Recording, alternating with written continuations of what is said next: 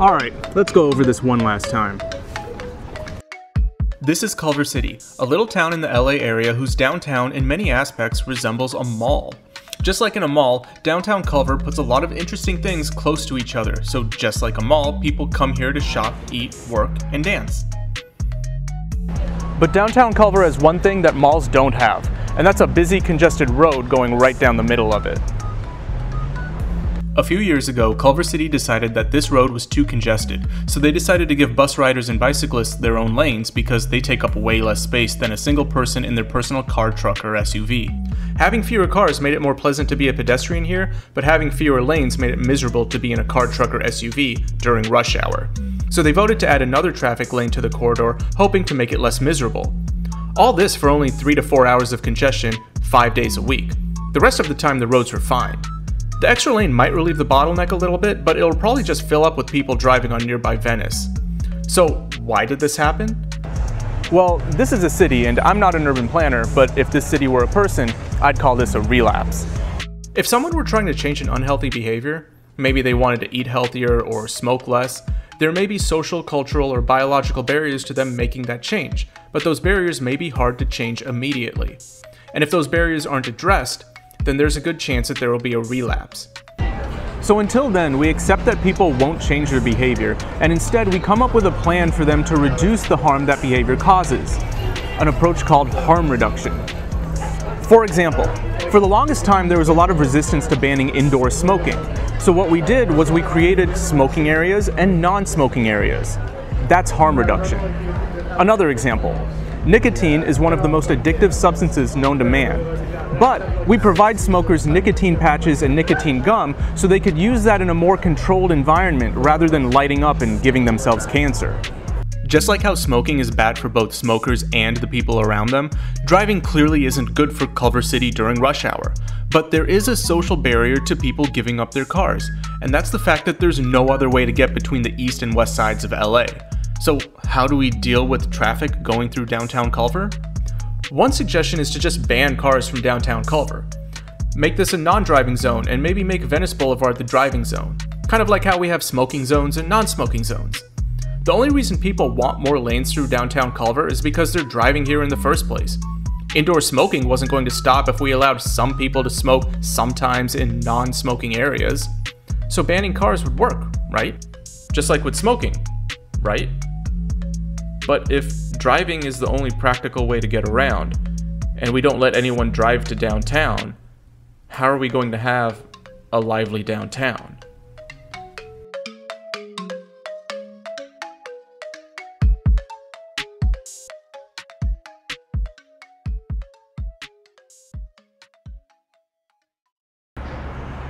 There are a lot of unique small businesses in downtown Culver City. Churchill Antiques, Armand's Fireplace and Barbecue Equipment, and the Ripped Bodice, a steamy romance novel bookstore that my girlfriend likes to go to. Ooh, Fox Thornton, you sly dog, you. I mean, it's totally my girlfriend who brings me here. On the surface, those businesses may not seem like they have anything in common, but they do share one issue. They all need a large market area. If you travel down Culver Boulevard, you'll notice that almost all the businesses here sell food.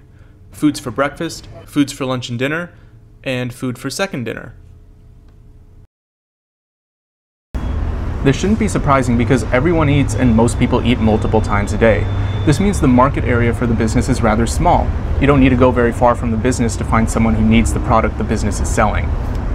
But niche businesses like the Ripped Bodice need large market areas in order to stay afloat. People aren't buying steamy romance novels as frequently as they consume food. Armand's probably needs an even larger market area. I mean, how often are you buying a fireplace? The point is, the lower a store's purchasing frequency, the larger the market area needs to be in order to keep the store afloat. In America, we decided to build large, expensive, expansive roads in order to give these businesses access to their market area. Take this Trader Joe's for example.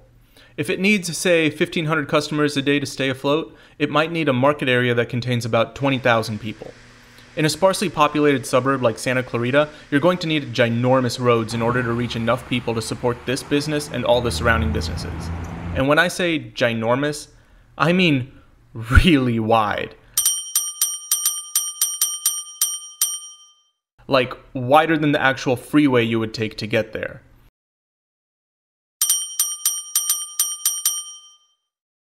And of course, all the cars taking those roads are going to need ginormous parking lots. And when I say ginormous, I mean the parking lots and roads take up more space than the actual buildings they serve. But a funny thing happens if you put that Trader Joe's in a neighborhood where there's fewer roads and more stuff nearby. If there are more homes, offices, and businesses around, that same Trader Joe's can get by with half as many residents in the same market area. And it's not just that a low-density area has fewer people around and a high-density area has more people around. You literally need fewer people living in the area if there's more stuff nearby. People might walk by the store on other outings, like on a lunch break from the office, or after getting dinner at a nearby restaurant, or before going to the park. People might stop by on the way to the train station, workers at the nearby hospital, visitors who come to meet up with friends, or shoppers who are attracted by the wide choice of stores, all produce unplanned visits, which allows this Trader Joe's and all the other stores here to rely less on local residents and more on passers-by. When people come to interesting places like downtown Culver, they're more likely to follow their human instinct to explore and discover, which doesn't really happen in a suburban strip mall in Santa Clarita, where you go to the store, get what you need, and get out of there because it's not a pleasant place to be.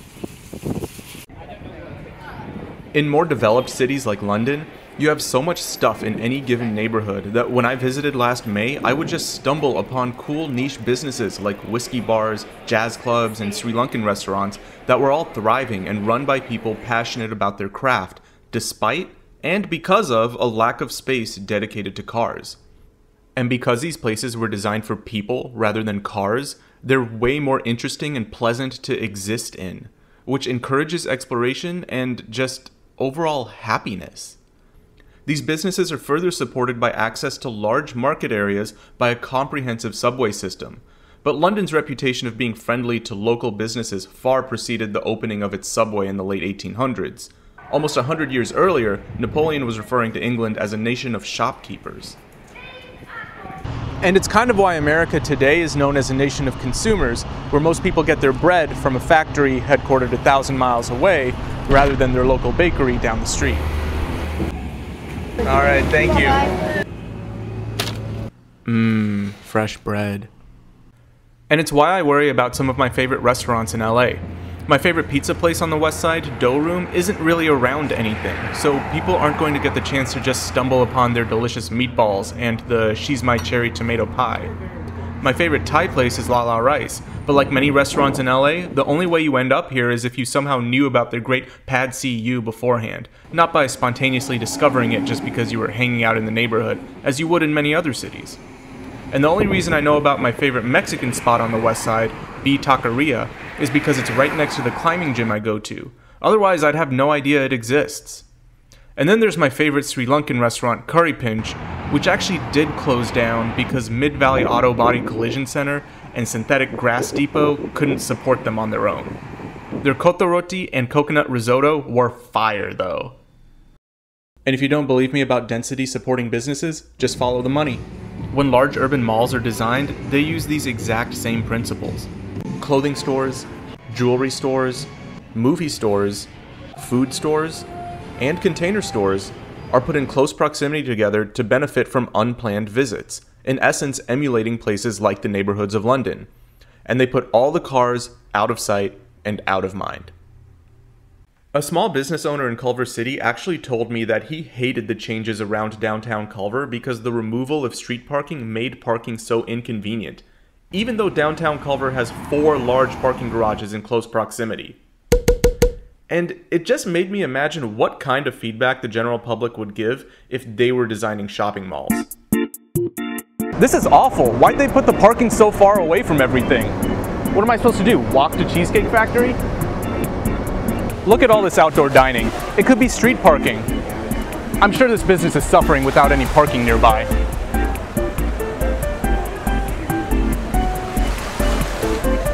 This store could use better car accessibility. You know, one time I sprained my ankle and couldn't put any weight on it. It would have been nice if I could just park outside the entrance of stores. You tried to drive on a bad ankle?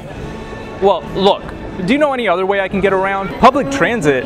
No one's going to take public transit even if it is clean and goes through interesting areas. And look at all this space dedicated to a trolley line that sits empty 99% of the time. What a waste. They should let cars go through here to ease congestion so people can get home earlier. Well-designed malls actually have a lot of design elements that make you comfortable as a pedestrian, encourage you to explore, and result in you spending more money. These include floors that are pleasant to walk on, a sense of enclosure, natural elements like greenery and water, places to sit. This mall even has a playground. How often do you see playgrounds in LA? And traffic calming with things like continuous sidewalks that signal to cars that they're entering a space for pedestrians rather than pedestrians stepping into a space for cars. As well as a generous use of bollards to separate spaces for cars from spaces for people. But when you let the general public design a space, you get this.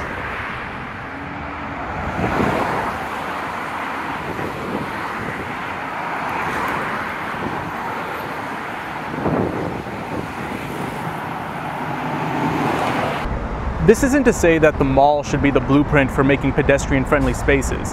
A lot of malls don't really integrate well into their surrounding communities.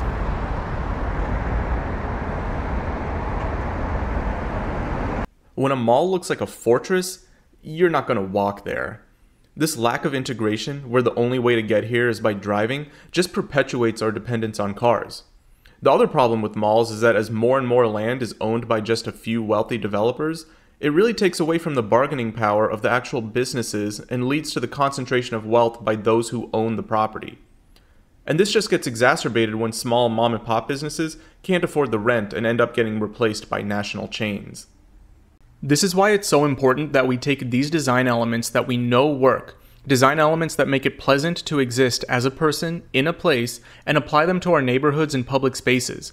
By creating people-centered neighborhoods, we can create healthy communities that build wealth by supporting our local businesses. So how do we do that in Culver City? One idea is to close downtown to all car traffic. While a lot of online urban planning enthusiasts might rejoice at this idea, my fear is that if we go too far too fast, we might cause a relapse, like what we're already seeing with these bus and bike lanes. So let's take a step back and try to understand what's going on in Culver City. Most importantly, Culver City is nothing if not a city of change. Founded as a whites-only town and promoted in the papers as a model little white city by its founder Harry Culver, it's now one of the most racially diverse regions in LA and home to one of the most racially diverse school districts in California. It also had this all railroads lead to Culver thing going on, being at the confluence of the Santa Monica Air Line, the Venice Short Line, and this line going down Culver Boulevard. Apparently, they used to have a strong bike culture in Culver City even back then. This facade and this building actually still exist, but of course the rail line was paved over, as was the Venice Short Line. The Culver Palms station that used to be here was, I think, in this location between this mattress store and the Chase Bank, which makes sense because that put it right next to the Santa Monica Air Line, which was actually converted to today's E-Line. And it's right across the street from the substation that housed all the electrical equipment. It's a theater now. Change has been ongoing ever since. This pedestrianized area used to be Washington Boulevard cutting straight through downtown Culver back in 1989.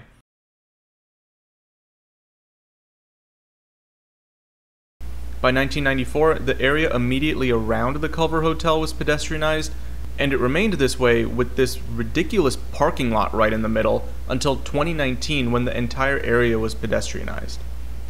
Pedestrianization was great for people, but it forced through traffic circuitously through Culver Boulevard, which doesn't really work because this is a downtown area for business and pleasure to be conducted, not for traffic to go through.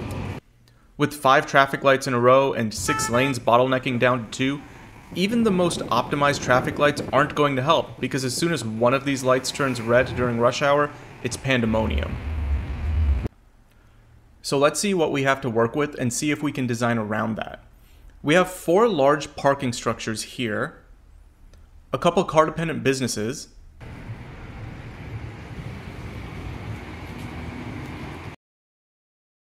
one light rail line, and bus lanes on Venice. So there's some east-west transit accessibility, but for the most part, people are going to have to drive here.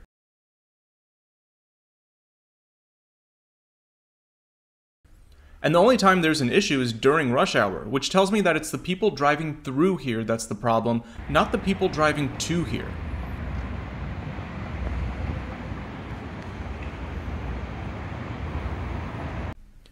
I also want to take some time to acknowledge people with disabilities. One of our goals in treating people with disabilities is to help them regain as much functional independence as possible. On one hand, car-oriented development actively hinders this, with a focus on the comfort of drivers while ignoring the comfort of those outside of their cars. I recommend watching Wheels No Heels videos to get a sense of what it's like to experience that in a wheelchair. This is a bit busier, this leg of the journey, and this is my most hated leg of the journey because this sidewalk or pavement is really uneven and it's, what would you say, gravelly texture? The texture of it. It's rough textured, isn't it? It's got a really rough texture. So that causes fatigue with the vibrations up through my body, and it also causes resistance, so it's harder to push. But as an area becomes more pedestrianized, it becomes more pleasant for people of all ages and abilities to just exist there. On the other hand, cars can be the only way for the disabled to get to those places. I previously made a video that touched on how a functioning public transit system can enhance the independence of those who are otherwise mobility impaired, so disabled people wouldn't have to rely on family members or hire drivers or modify their own cars to allow them to drive. Another great channel is Wheels to Walking. These videos really help you understand the spectrum of disabilities that people have and the adjustments they have to make in life to maximize their function. Most of the time, I use my wheelchair to get around, but whenever I get the opportunity, I like to use my other tools instead. Some people think because I use a wheelchair that I can't even walk at all. This has caused some really funny reactions in the past. Dude, that guy just got out of his wheelchair and walked. Bullshit. He even talks about his experience taking public transit. Catch a shuttle to IKEA. See, they plan ahead and put a caution wet floor sign here, because if you look closely, there's piss stains right here in the corner. And that's kind of the issue. We're all looking for a dignified way to get around. Even as someone without a disability, it makes me feel helpless, insulted, and disrespected when a bus doesn't show up for 20 minutes. And that's as a person who can hop on his bike or car at any time he wanted to. So, using a harm reduction approach, is there any way that can combine maintaining access to LA's market area in one of the few places in LA that has a dense commercial and office district, takes advantage of the fact that this neighborhood was actually designed around rail infrastructure, and improves accessibility for all ages and abilities? Actually, there is. It's a mall. Or wait, no, not a shopping mall, a transit mall.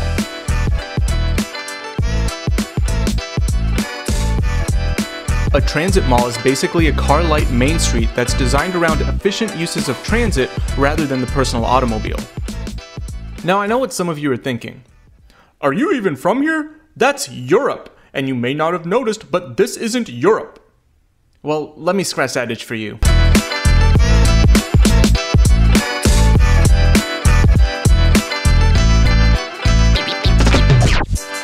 But Culver City was designed for the car!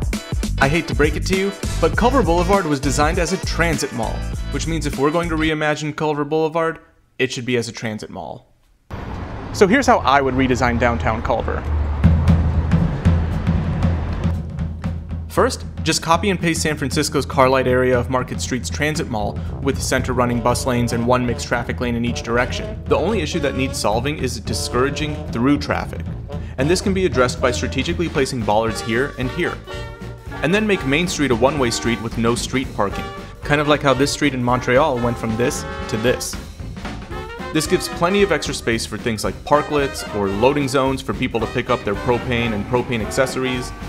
Chicago has the Windy City Smokeout, maybe this gives us the space to do the Culver City Smokeout. People coming from the west can park at the Main Street parking garage or exit through Main Street. People coming from the east can do the same. People leaving this garage can head east or north, and of course buses travel unimpeded. Where do the bikes go? Well, in my experience, when cars are driving slowly, they're actually very respectful of bicyclists. Like this car that was giving me a lot of space until I felt safe to wave him by and let him on his way. So this may be surprising, but I think Sharrows would work here, especially with these bollards acting as modal filters. We can also take a page out of Denver's transit mall playbook. We can use pavers to provide a comfortable surface to walk on and signal that this is a place for people and cars are just a guest here.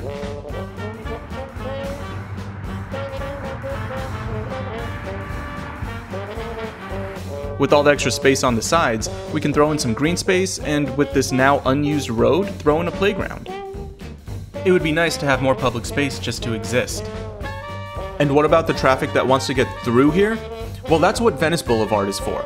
And yes, I know the traffic is already really bad there. And while I can make an entire video on how I would fix Venice Boulevard, let me just make 2 quick suggestions. First, it's ridiculous that they took away a lane for buses to come down these lanes only every 10 minutes. That's 6 buses every hour, when hundreds of cars are traveling through here during the same time. When I'm sitting on Venice Boulevard and I see no buses and instead see cars going down these lanes, I'm not even mad. If a bus doesn't show up for 10 minutes, to me, it's not even a bus lane. In London, trains come as fast as every 2 minutes. In Chicago's bus lanes, buses come as frequently as every 6 minutes. If buses came here every 6 minutes, then every 6 minutes drivers would be reminded that there's a faster way to get around. More people would see the bus as a viable transportation option, and that would free up the roads for those who need to drive. Also, whose idea was it to put highway ramps here right at the confluence of the 10, Venice Boulevard, and downtown Culver? Just get rid of those. It's embarrassing. Especially since there are freeway ramps literally a mile away in each direction, which I prefer to take to downtown Culver just to avoid that mess at Venice. Oh, and Camfield? Pedestrianize that. Just like they did with Griffith Park Road up at Silver Lake. This road is just redundant. And while we're at it, let's just bring back the Culver Boulevard tram line. It can share the corridor with the buses, just like the streetcars on Market Street do. And let's extend that all the way up to WeHo, so we can expand the market area for downtown Culver and connect it to another major downtown. Oh, and let's add a brand new tram line connecting UCLA, Westwood, Pico, Palms, Culver, and Playa Vista, also expanding the market area for downtown Culver and connecting all these major new development areas. Oh, and while we're expanding rail, the car traffic at La Cienega is crazy, and it's all coming from the airport.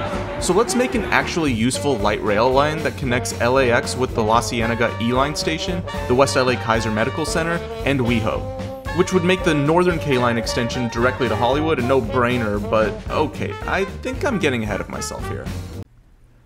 I think one of the reasons traffic is so bad in LA is because this city was originally designed around mass transit and streetcars, and once we replaced all of that with freeways and the personal automobile, that just caused us to spread everything out, which made public transit get stuck in traffic and forced businesses and people to depend on cars and only cars to get around. And now, since everything is designed around car travel, there isn't enough room to get to our destinations quickly, and once we're there, there isn't enough room to explore what our communities have to offer.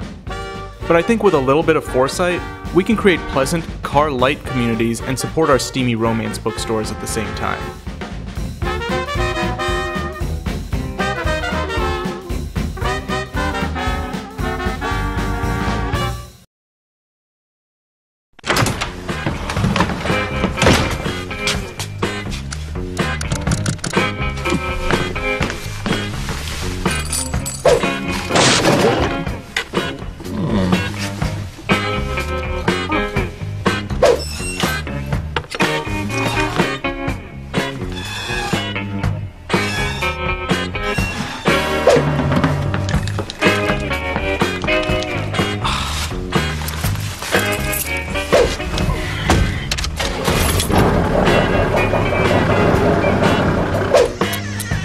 Replace that light bulb in the kitchen? What does it look like I'm doing?